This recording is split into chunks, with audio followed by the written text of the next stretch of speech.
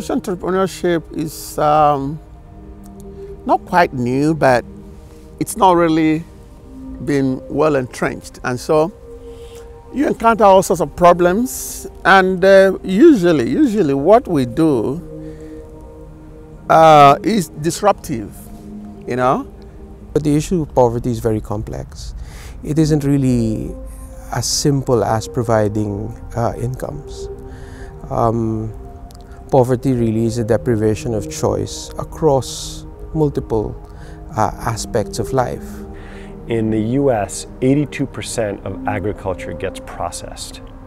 In India, only 6% of agriculture gets processed. I mean, think about that. Just 6% of the food that's grown on farms in India make it to the cities in a quality enough state to be processed.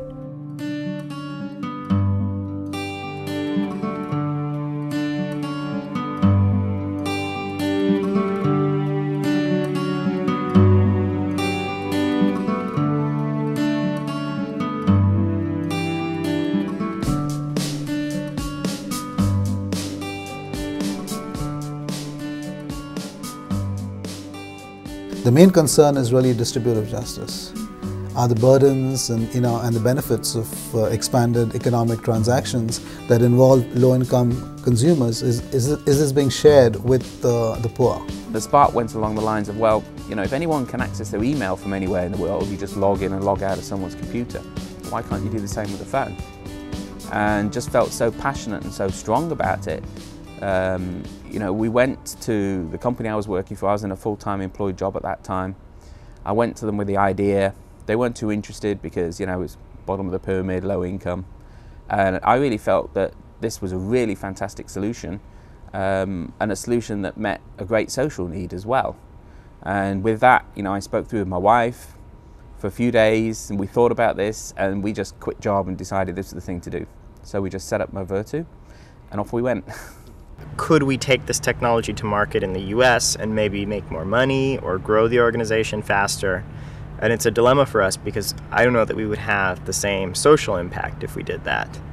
And so it's always a tension. You know, investors want, well, a lot of investors, as soon as you say developing world, they hit the road, just run away. So it's always a challenge for us to balance the social impact with our desire to build a successful organization. I love the way that business schools are really becoming huge proponents of social entrepreneurship.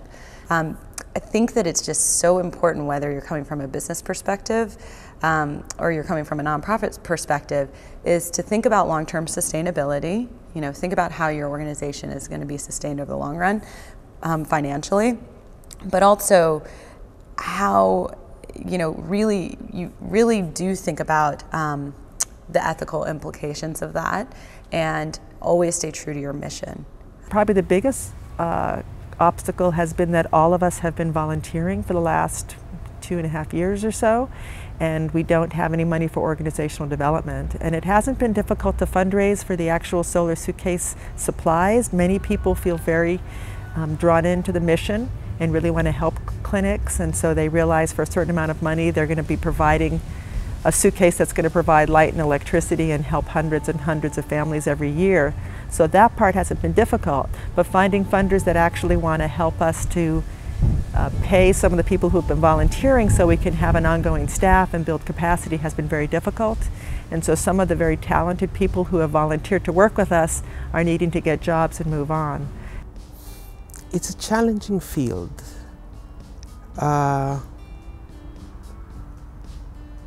You have to have quite a bit of perseverance and not lose heart, because the success will come really as a result of persistent failure. The same way that you come up with a killer product from, you know, just trying and trying and trying until, you know, you get it right. I think social entrepreneurship will typically have the same kind of evolution. So you have to have a certain hard-headedness.